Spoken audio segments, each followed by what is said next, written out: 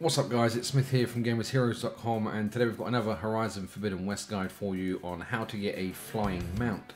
Now you can probably get this a lot earlier than I did. You need to progress through the story a little bit, but we'll get to there in a second. So this is what you need. You need the Sunwing override. This is one that you get partial data and then you can go back to your base and you can craft it.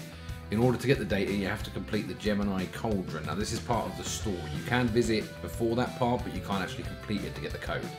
So follow the main story. Eventually you will get to the Gemini Cauldron, you can't miss it. Once you've got it, you'll be able to override the Sunwing.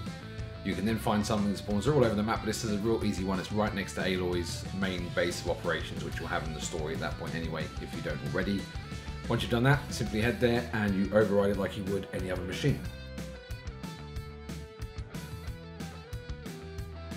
You approach from behind stealthily. I tried to use my stealth ability there, but it wasn't charged. Once you're close enough, you hold the override button, which is the triangle.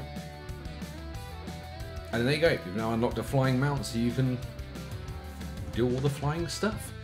Nice and quick, get what you need and get back to the game. If we helped you out, do like and subscribe, we appreciate it, and I'll see you guys in the next video.